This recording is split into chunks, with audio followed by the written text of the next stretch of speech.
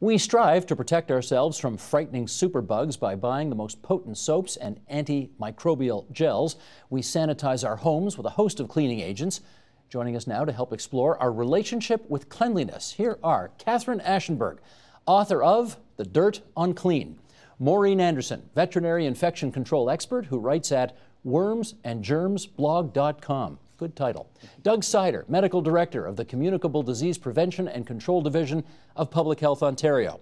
Peggy Richter, head of the Frederick W. Thompson Anxiety Disorder Center at Sunnybrook Health Sciences Center. And of course, we welcome back U of T professor Colin Furness, the infection control epidemiologist, and happy to welcome everybody around the table. Did you notice when we all met each other what we did? We all shook hands, in spite of the fact that this group must know more about not passing on germs than anybody we've ever had on the program. We all shook hands. We all instantly washed our hands thereafter. You did no, you did not. You did not. Saying without a bottle of hand sanitizer in sight. There you go. Colin, just here. Give me a little of this here. Just, that's what we should have been doing. A little fist bump there. Let's start by playing a clip, watch the monitors here in the studio, of one of the world's, of course, foremost epidemiologists. Here's George Carlin from a show he did in 1999 called You Are All Diseased. Roll tape. Where did this sudden fear of germs come from in this country? Have you noticed this? The media constantly running stories about all the latest infections, salmonella, E. coli, hantavirus, bird flu, and Americans they panic easily, so now everybody's running around scrubbing this and spraying that and overcooking their food and repeatedly washing their hands, trying to avoid all contact with germs. It's ridiculous, and it goes to ridiculous lengths. In prisons, before they give you a lethal injection, they swab your arm with alcohol. It's true. It's true. It's true. Well, they don't want you to get an infection. And you can see their point. Wouldn't want some guy to go to hell and be sick. You know, even when he can't say the 7 words you can't say on television, he's still really, really funny. He was great. Okay, Doug Sider, Public Health Ontario. I mean, he does make a bigger point, which is, are we all being too clean for our own good? There is that thought out there, but if you look at objective evidence, one would say no, that's not the case. If you look in the home environment, if you look at, for example, food handling practices, if you swab a variety of surfaces, etc., no. I mean, our homes, I would say, are not disinfected. They're certainly not sterilized. There's lots of gaps between what people think is the situation and what reality is. Maureen, what do you think? I think there's a happy medium in terms of being too clean and being not clean enough, and I think there's probably a very small number of people who are actually at the too clean extreme.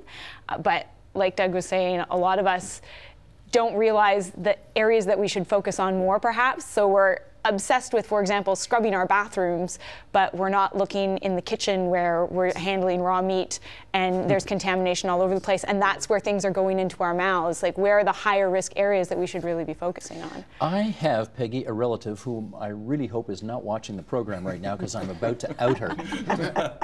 Every time I went into her house, go wash your hands. Shoes off, wash hands. Do we need to be doing that? No. but about 1 in 40 of us, 2.5% of the population, do have obsessive compulsive disorder, which is a disorder characterized very commonly by excessive worries and concerns about dirt and germs, amongst other symptoms. So, Steve, it's not uncommon for people to call themselves germaphobes and jokingly, refer to it that way. But it is a disease. It's a disorder, and it's a distortion in perception of the dangerousness of the germs. So, if I were a little more courageous and a little blunter, I should say to her, get over your OCD, and I'm not washing my hands. If only that worked, I wouldn't need to be in business. Right on. How about it? You've got the dirt on clean in your book. Do you think we're all a little too obsessed with germs right now?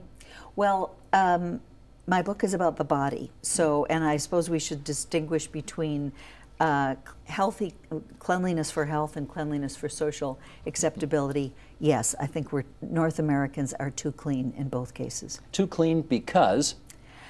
Because we're washing ourselves and showering ourselves as if we are manual workers who have to walk 5 miles to the fields and work in the fields all day and have no labor-saving devices, when in reality we are pretty much the tools of advertisers for soap and deodorant and all these things. And for health, I think we've never needed to wash less beyond our wrists. I'm totally okay with the hand washing thing, but we've never needed to wash less above the wrists, and we've never washed them more. Catherine, do you want us to go back to the days where Louis XIV had 2 baths in his entire life? No, that was one extreme. Okay. The halcyon days of cholera, typhoid, dysentery. But I think there's a happy medium. There's a happy medium. Yeah, Okay. and we we're look for far that. from it. Colin, I'm going to give you the first shot at responding to this next clip. Once again, the great epidemiologist, George Carlin. Roll tape. When I was a little boy in New York City in the 1940s, we swam in the Hudson River, and it was filled with raw sewage, okay? We swam in raw sewage, you know, to cool off. And at that time, the big fear was polio. Thousands of kids died from polio every year. But you know something? In my neighborhood, no one ever got polio. No one, ever. You know why? Because we swam in raw sewage. It strengthened our immune systems. The polio never had a prayer. We were tempered in raw Okay, so he did get one of his words you can't say on television, sort of on the air there. Is that pound of dirt actually good for you, scientifically speaking?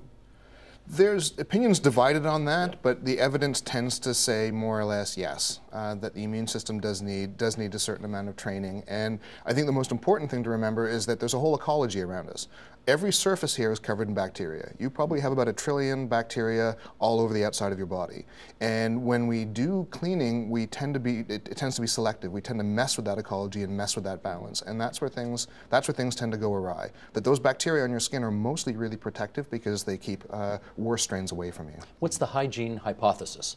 The hygiene hypothesis is that because we are too clean, we are in fact not training our immune systems as we're growing and developing, and that leads to autoimmune diseases such as asthma, inflammatory bowel disease, a whole range of allergies, and so on and so forth.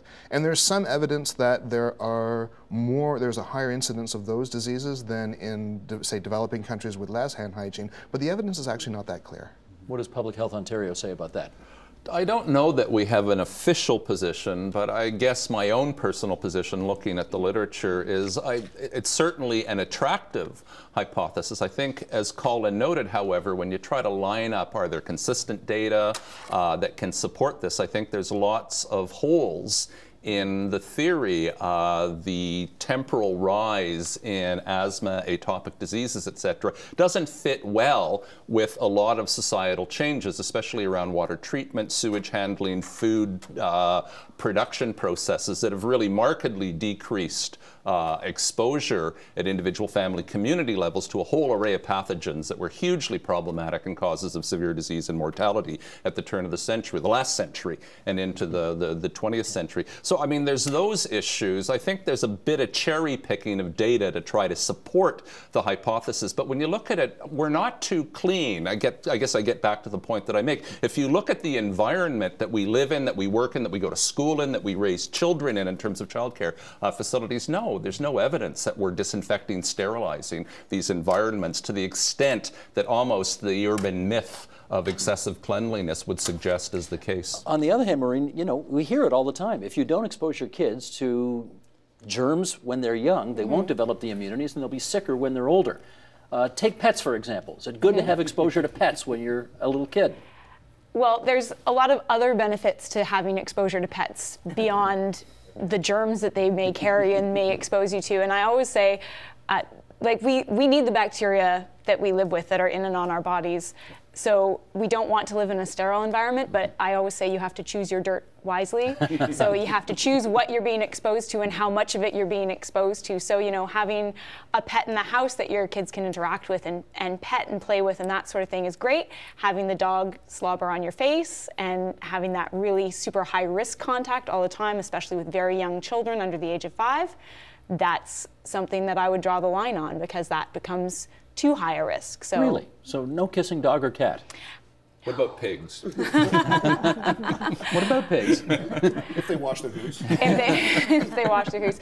No, the mouths of dogs and cats, there's an urban myth out there that, you know, you should let your dog lick your cuts and stuff if you have a wound, because that's what they do with their own wounds to clean them out. But the mouths of dogs and cats carry so many bacteria. It's just a absolutely laden part of the body, and that's why cat bites, for example, are so prone to becoming infected, and you can get very serious infections from animal bites because they carry those bacteria in their mouths. So a dog can lick its wound out because it's licking and physically removing dirt and that sort of thing from the wound, and that will help clean it. But if you've already got a fairly clean cut on your arm, that dog's just putting more bacteria into it. It's not helping you. Catherine, you got pets? No, I don't, but I think this, to me, this is the $64 question. How do you distinguish between the good germs and the bad germs? That is not, you know, because society seems to be divided between people who are so afraid of germs they bring their own straps to use on the subway, and then people with the hygiene hypothesis, which I also find a very attractive hypothesis, who says, yeah, the more germs, the better. The more you live on a farm, the better. The more older brothers you have, the better. They have this profile of the child most likely to benefit from the hygiene hypothesis. It includes dirty older brothers, pets, farm life, daycare, other dirty situations. But how do we know? That's what I would like to know. Where are the good germs and where are the bad germs? Can you help us on that one?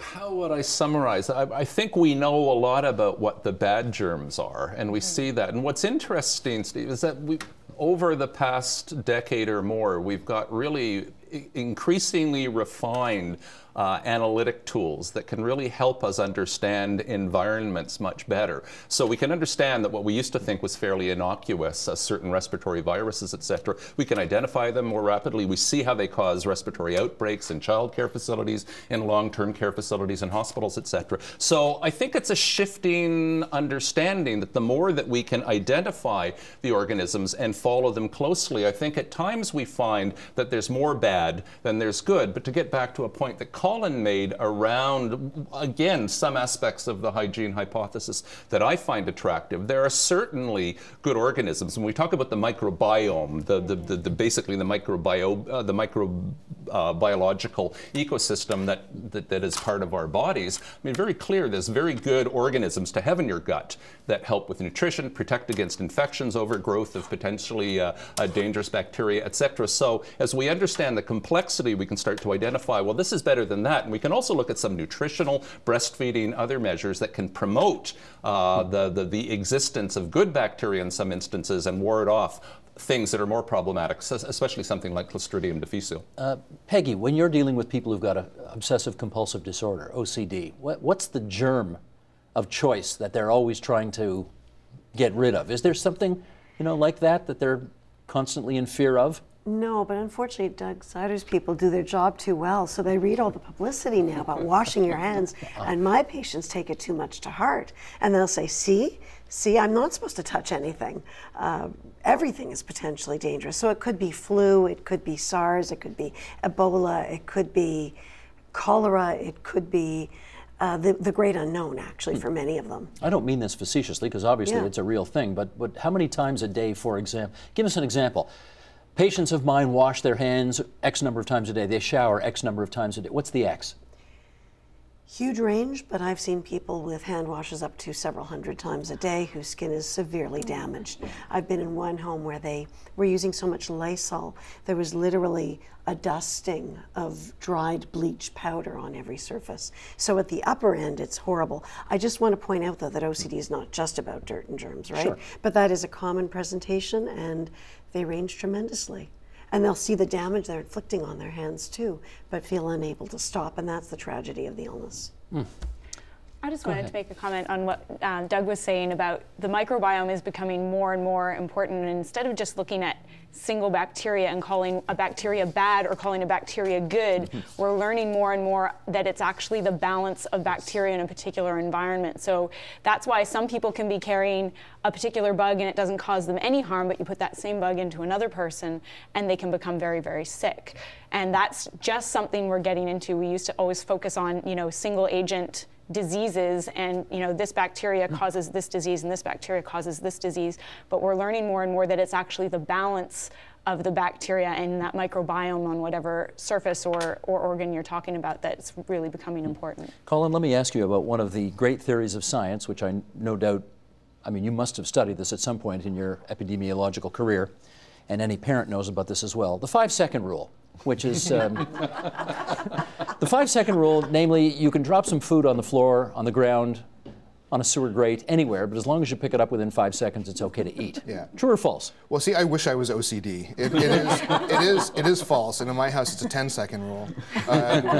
There actually was a study done fairly recently. Bacteria don't walk around, so it's not like they're on your kitchen floor and they can't wait to come running over. They either stick right away or they don't. So it's a 0-second rule. In my house, it's whether you can get to it before the cats do. And you don't kiss those cats, just for the record. No, you never do. And in my group, I modeled treatment, including the 30-second rule, so there you go. So really, that's a 0-second rule? Yeah. You either land on that bacteria and it sticks or not. Boy, it'd be good to know, wouldn't it? Be good to know if there was bacteria where it landed. Because I think you can assume there is, and then the question is, what is it, right? And this idea of ecology. I mean, I think this is we're really agreeing on this. Bacteria, when they're in the right place, like gut bacteria in your gut, is a good thing. The so-called fecal-oral route of contamination leads to gut bacteria going into your mouth that used to be in your gut, and those innocuous bacteria can cause horrible problems that way. This is very disappointing news, because I would have hoped that if you drop a Smartie, I mean, the Smartie's got that kind of shiny shell on it, right? So nothing can stick to that, right? I'd be with you on that, but you're taking your chances. enough Smarties and something bad might happen. But I'd like to be contentious, because I think the point is that while there is risk, we have to balance the risk. And I think a lot of us see so much publicity about the danger of germs and dirt in the environment that we go too far. So while those risks are indubitably there, they're pretty minor for most of us. I agree completely. And the problem is the balance between the behaviors we go to try and avoid those dirt and germs and the real risk they represent, which is small. Catherine, what is the germiest, is that a real word? It is now. I'd accept it. What is the germiest object you can think of? I think it's the bathroom sink. Because? It's a guess. Well, because it's always moist, and moist is, germs like moist. Germs like moist. Yeah. Okay. I think it's much more germy than the toilet. Okay. This conversation is rapidly going to descend, I'm sure, as we consider this question, but we need to know. Maureen, what's the germiest object you can think of? I would say it's the sponge in your kitchen sink, because it's almost impossible to clean it properly. It comes in contact with all of your dirty dishes, all of the things you're cleaning that may have had, you know, the raw chicken and the raw meat on them, things that, you know, sat out on the counter for hours to days, depending on who you are, can be growing all kinds of things, and then you're scrubbing them off with this sponge. And yeah, there's a little bit of soap in there, but even antibacterial soap is not going to clean that sponge entirely. And we touch it all the time. And we touch it all the time, and it's also the last thing that touches the dishes that we then are going to eat off of afterwards. Okay. Doug, germiest thing you can think of? I'd probably agree with on that one? Maureen, yes. Peggy? Absolutely. In fact, I think I've seen studies about it. Yeah. And that and dishcloths. Yeah, I'm going to go with bathroom sponge, loofah sponge, because bathrooms tend to be more humid environments. And in the humid environment, bacteria can go from 1 to 1 billion, you know, overnight. So just on humidity, I might go back to the bathroom. And actually, none of you gave the answer that I thought I would hear, which Cell is phones? cell phones. I thought we'd get. I thought we'd get buttons on an elevator, and I thought we'd get the I don't know what you call it, the latch on a tray on an airplane when you're, because everybody's touching that and they never clean that stuff. You can find contamination on these surfaces without a doubt, but the magnitude and the diversity, I'd go to kitchen. And what's going to be on that surface, right? So bathroom, you know, people just use the bathroom and then they're using the sink and touching faucets and that sort of thing. In the kitchen, you've got food safety and food contamination issues and that sort of thing. The latch on the airplane, yeah, everybody touches it, but what are they likely to have on their hands when they touch that? Yes, they could have cold and flu viruses and that sort of thing, but you're not as likely to have salmonella, C. difficile, and all the really nasty ones. Gotcha. Colin, again, forgive me on this one. We're really sort of getting gross here. Kids pick their noses and eat it. Yeah. Is that? Wait a minute, we didn't hear the answer. What? Oh, no, I was asking you. I don't have an answer. No, I don't have an answer. I thought it was a skill testing No, question. no, I was asking. Oh, okay. It's a hit parade of Excuse me. things Absolutely. to think about. No, it's a top. There's a majority position. Right. Exactly, top 10 list. I think we got it now. Okay, but back to the pick a nose and eat it. Is that harmful? Well, it's gross. I think you nailed it right there. Your nose and your mouth are more or less part of the same biome, and you do get Staphylococcus aureus living in the nose. It really does like to hang out there. Some of us probably have that in us right now, but nothing much happens in the gut there. They produce a toxin if they really reproduce, so there's a bad food poisoning you can get from that, but you're not going to get that from your nose. So it's gross but not unsafe. Gross but not unsafe. I would You want to contest that? Yes, contest that, because it's not what you're taking from your nose and put it in your mouth that's the issue. It's what's on your finger when you stick it in your nose and then stick it in your mouth. I always wash my hands before. Before you oh, that's excellent. Then you're good. But yeah, kids are probably even worse than adults at washing their hands, right? And they got all kinds of stuff on their hands. And the key thing is they're then sticking it into their mouth. So it's not the nose part, it's the finger into it. Just stick your finger in your mouth. Yeah. Forget the nose. Yeah, but nose secretions, and that they're gluten-free, they're trans fat-free, so I mean, there are some benefits. I've always wondered why a kid would ever want to do that. And I've had kids who wanted to do that. But I don't get the impulse. I know. It's very deep. Evolutionary. It is. Evolutionary. Yeah. Is there a compulsive thing there? Or it is. That in fact, in our new diagnostic Bible, there's a whole category for what we call body-focused repetitive behaviors. And these encompass a whole range of things. So the ones that are officially diagnosable now with OCD are things like compulsive hair pulling or trichotillomania and skin picking. But then there's a range of other behaviors: nose picking, hair twirling, nail biting, thumb sucking. And some people would argue that they are evolutionarily conserved, that to some extent some of these automatic behaviors served a very helpful function in survival. Survival eons function? ago. Well, grooming and cleaning oneself and taking care of oneself in a repetitive way could be useful. Absolutely. You know, it's interesting. Of all the dignified, important subjects we've talked about on this program over the thousands of programs we've done, we've now talked about picking your nose and eating it. So I think that's probably it's probably time to change the subject is what it's probably time to do. It's actually a very natural behavior in certain other species, like cows, for example. Part of their normal behavior is you will see them actually stick their tongue into their nose and keep it clean. That poof would never fit. But that's part of them keeping their face and their nose clean. It's a It's great exactly like you topic say. for a Seinfeld episode as well. So We may hear from Jerry before the program is over. Just giving you a heads up. Catherine, the expression "so clean you can eat it off the floor," where's that come from? I don't know, but I would guess it's something from like Dutch cleanser or some period in those 1910s, 1920s when advertising and soap made an unholy marriage and left us all with these touchstones. But that's it. I mean, apparently, I guess it refers to a time when people took such pride or care with how clean the floor was. Absolutely. We don't live in that world anymore, do we? Well, some people do. Some people do. Yeah, some people do. Is that OCD if you want to be mopping your floor 3, 4, 5 times a day? Could be. Can be. Could be. Some of my, I had one person who couldn't tolerate a single leaf on her lawn, so she'd be out in the fall raking 10 times a day. You know, anything that ruined the perfect appearance. Is there, Maureen, for lack of a better expression, an unholy marriage between advertising, products, and our compulsion to be clean?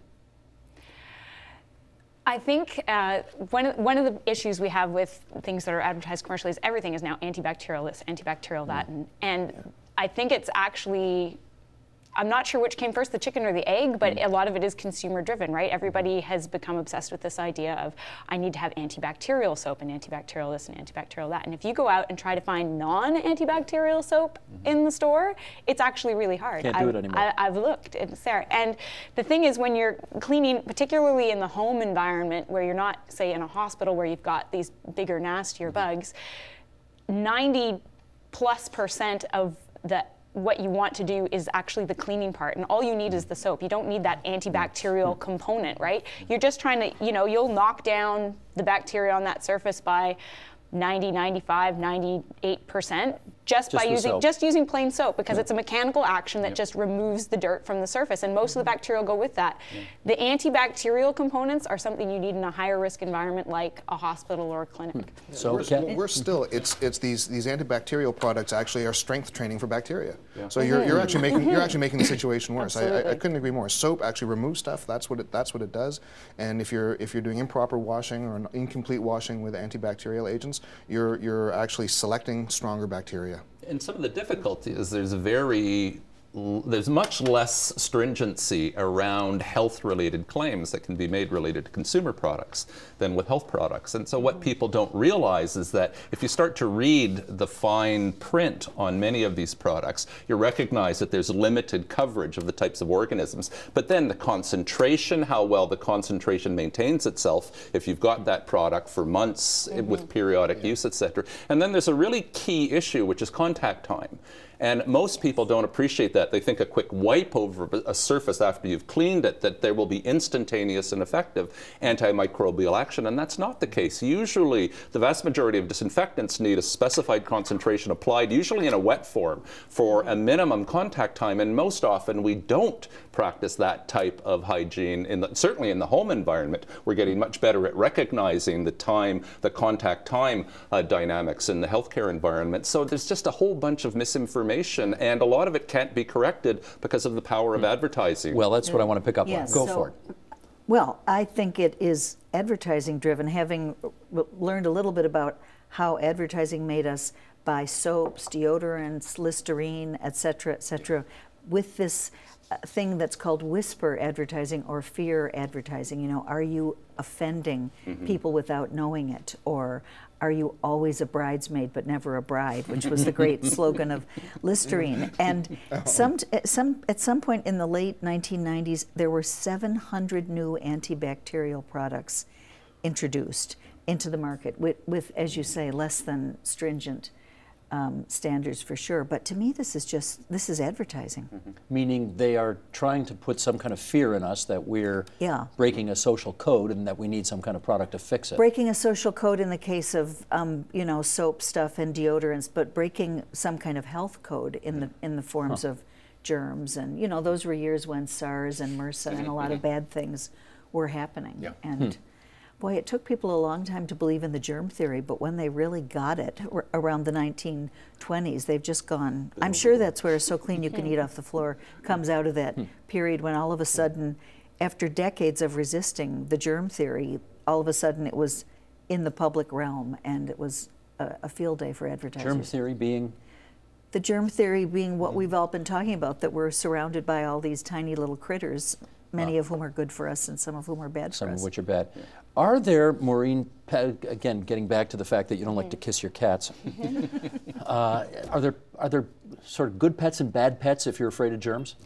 There are definitely pets that are considered, again, higher risk. So people don't realize that, for example, young puppies and kittens that are so cute and everybody wants to cuddle them and kiss them and hold them up to their face and that sort of thing. Those are actually, among dogs and cats, sort of the more biohazardous versions because they're younger, they tend to carry more parasites, they're more likely to shed certain bacteria in their feces, that sort of thing. But when you want to talk about really high-risk pets, it's more sort of exotics like lizards and reptiles, who almost universally carry salmonella, and people don't realize that. Baby poultry that are often a very popular gift around occasions like Easter, and they're given to very young children, again, as a learning educational experience, or they'll have them in classrooms so that children can sort of watch them grow up.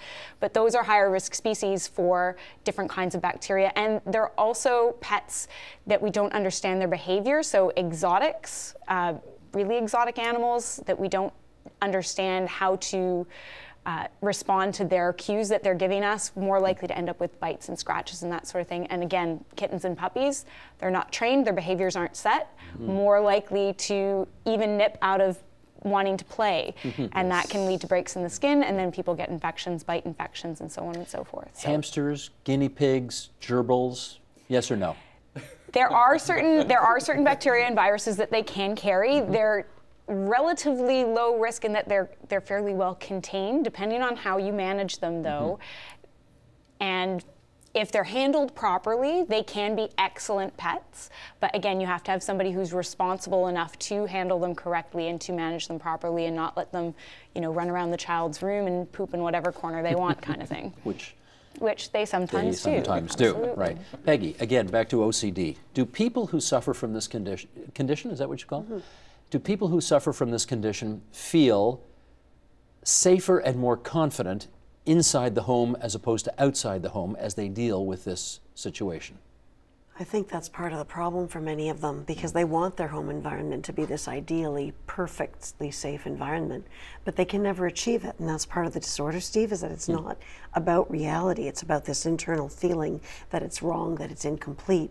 And so they may end up, in some sad cases, restricted to really one chair in one corner of the living room that feels safe, and the rest of the home feels so hopelessly contaminated, it'll never be clean enough. How, I mean, if somebody suffers from that kind of condition, how do you get them out of it? So there are two kinds of treatment that we know work. Neither are cures.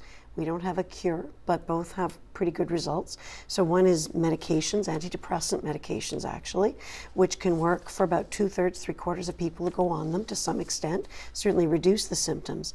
The even more effective treatment, though, is a form of psychotherapy we call cognitive behavioral therapy, where we look at identifying maladaptive or problematic thinking around the dangerousness of germs, for example, in the case of contamination. And we learn to challenge it behaviorally. So we have them go out and practice touching doorknobs. And I'm sorry, guys, that we then have them share a bag of potato chips around the table in my group, or bring in brownies, because we're trying to break down some of the excessive fear they've developed. So sometimes I am talking to them about the fact that there are small risks, but most of us take on those small risks very comfortably daily. Shall we do the potato chip clip right now, since you mentioned it? Have we got that standing by, Sheldon? Segue. Okay, Jerry Seinfeld, take it away. Roll tape.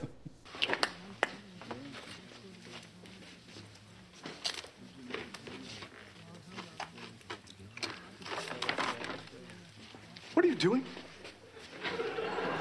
What? Did you just double dip that chip? Excuse me? You double dipped the chip. Double dipped? What are you talking about? You dipped the chip, you took a bite, and you dipped again. So? That's like putting your whole mouth right in the dip. Look, from now on, when you take a chip, just take one dip and end it. Catherine, double dipping. Not good? Well, I prefer not to do it. You prefer no double dipping. But I have sometimes turned the chip around and used the unbitten side to get the second thing, because who wants to eat the whole chip without the dip on it? Is there really an epidemiological reason not to double dip? I don't know. It seems we're right in there about risk, right? Yeah. What's appropriate? I mean, I've been known to flip doing the it. carrot and like flipping the chip. It's trying to find a balance of what's reasonable behavior. That's a tough one. That's a tough one. I can understand why people watching would be grossed out by it, right? So it may just be the psychological, psychosocial environment is such that you shouldn't do it, which is different from the actual bacterial risk. But it's a good question for the holiday season, because Yes, we're it all going to will. be seeing that. Yes, exactly. Or Had being any- tempted to do it. Before that episode aired, had anybody heard of double dipping? Was this a thing before that episode aired? I don't know. I don't remember that ever being a thing.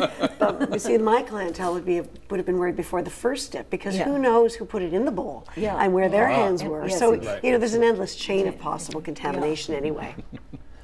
Boy, it's complicated out there, isn't it? It's very complicated out there. All right, let's go back to an expression that we hear all the time, Catherine, and you refer to in their book, cleanliness being next to godliness. Where does that come from? Well, this comes from John Wesley, the founder of Methodism, and in 1791, it's a phrase in the Hebrew Bible, and he adapted it, and it came out in English, cleanliness is next to godliness, a phrase beloved by mothers and school teachers ever since, thinking that he was referring to a clean body. He wasn't at all. Like the 18th century and centuries before, clean bodies were of no interest or importance. It was clothes that Mr. Wesley was talking about. Oh, he just wanted people to have clean He just clothes. wanted people to have clean clothes, because clean bodies involved way too much risk, because they involved warm water, which was thought to open your pores so that the plague could get in more easily. This left us with, after the Black Death came and 1/3 of Europeans died, the King of France asked the medical faculty of the Sorbonne, what's going on and how can we prevent this? And the medical doctors said, don't be too fat, don't be too excitable, and don't ever put your body in warm water, because your pores will open and the disease will enter. And this started what the French historian Jules Michelet called 1,000 years without a bath. Actually, it was only about 400 years without a bath. But that's why King Louis didn't take baths? That's why King Louis and everybody else didn't take baths. And actually, it was tragic advice because the flea that moved the plague from person to person was attracted to sweat. So the dirtier you were, the more likely you were to die. But as you've looked, say, at the last 1,000 years, what was the low point in terms of the cleanliness of society? In the West, for sure, the 17th century is the dirtiest century of all. These gorgeously arrayed people in their cut velvets and their ruffs and their wigs. Underneath were bodies that never saw water. And, well, Louis XIV lived a long time, was super athletic. In the morning, his washing was dabbling his fingers in a little wine. And he was thought to be very, very clean by the French because he changed his linen shirt 4 times a day. And that, they believed, was cleaning that was safer than getting into water. And they cherished the ring around the collar and the ring around your wrist because they thought that was a sign that the flax plants in linen had drawn out your dirt and you were now clean. Isn't that so? That ring around the collar thing actually. They thought it was great. It's a real thing. Yeah, it's a real thing. I forget what product that is. That's terrible that it's. Probably something like Tide or one of those. Yeah. Is that what it is? Yep. Ring around the collar. Should we do one more? Should we do one more Jerry Seinfeld here, just for fun? Okay. What the heck? Elaine, take it away, please. Peggy, we've got to talk. What is it about me that you find so offensive? You seem to be with a lot of men. What? I happen to have a very steady boyfriend. You know, I mean, we broke up a few times, and there has been an occasional guy here or there, but why is this your business? It's not. Good day. Oh, all right. You think I've got germs? I'll give you some germs. How about some for your keyboard, huh? How about that? Oh, how about for your stapler? That's good, isn't it? You have a happy and a healthy.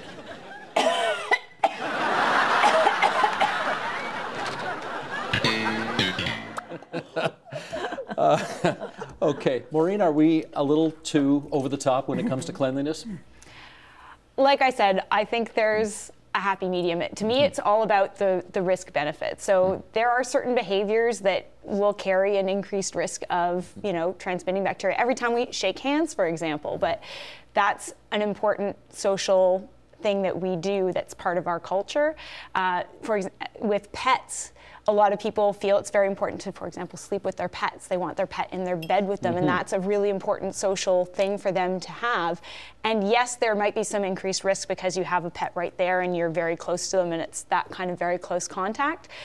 But to most people, the increase in risk is probably very minimal compared to the benefit that they'll get from that. So it all depends. Too judgmental when it comes to germs? I don't think so. And I guess a point I'd like to bring up is that there's also a bit of a sense of almost a romanticized ideal about how we live our lives, etc. I think if we look at socioeconomic factors, for example, Steve, and see the gradients that infectious disease, asthma, etc., really anchors, on poor socioeconomic status. And that can be due to factors such as income. It can be due to the adequacy of housing, situations where you live, what you're exposed to, the environment, etc. So I think we're almost looking at a romanticized vision of human behavior, whereas the reality is much more diverse and problematic like that. I guess a very egregious example is the conditions of many First Nations, where due to substandard housing, inadequate housing, crowding, oftentimes persistent problems with access to potable water, you've got a huge range of basic, at times devastating, infectious diseases, necrotizing fasciitis, complications such as this, that are occurring at a much higher frequency in those communities because of a lack of the basic preconditions for environmental hygiene, safe water, cleanliness, etc. So I think part of the romantic image needs to be counterposed with the reality of many communities, populations where, God, they would love to have the wherewithal, to have the opportunity to clean surfaces, environments, have access to clean, potable, running water. Just in the last few minutes here, there was a day when everybody always either shook hands or a kiss on each cheek or, whatever. Fewer people do that now, it seems to me. A lot more air kissing than real kissing. The occasional fist bump as opposed to shaking hands. I think even when people sneeze now, they used to sneeze all over their hands and then shake hands, and now they do it into their...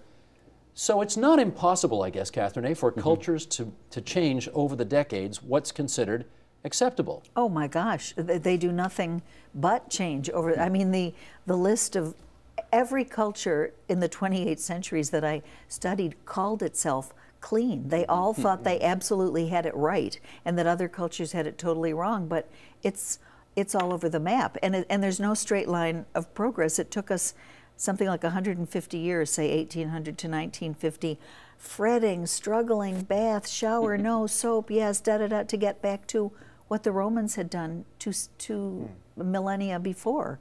So we are very, very malleable and susceptible as a species, I think. Colin, do we want to see a day where people don't shake hands anymore?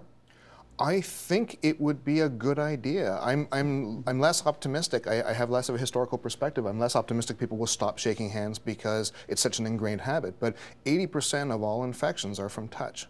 And that's a really high number. The flu kills 5,000 or 6,000 Canadians a year. That's a big number. So it's worse than just the sniffles. It is a serious thing, and but I shake hands. I mean, I can't not shake hands because when someone does this, you have to answer back, or it's rude, and you can't sort of be doing this right after either. Do you know what's funny though? When I met you in the green room before the program began, I walked up to you, and I purposely didn't stick my hand out to shake your hand to meet you as I would normally, because I figured you won't do that. But you did. I did, yeah. I'm not a germaphobe. I kind of wish I was at times, but I've managed to stay fairly healthy, so I think perhaps I've got the balance right. Good enough. Let's be careful out there, everyone, as they used to say on Hill Street Blues, okay? Stay away from that double dipping, et cetera, et cetera. Maureen Anderson, you can read more at wormsandgermsblog.com. Catherine Aschenberg, the author of The Dirt on Clean. Doug Sider from Public Health Ontario. Peggy Richter from Sunnybrook. Colin Furness from Infonaut and the University of Toronto. Great to have you all with us tonight here on TVO. Thanks, Steve. Thanks so much. Thank you. Support Ontario's public television. Donate at tvo.org.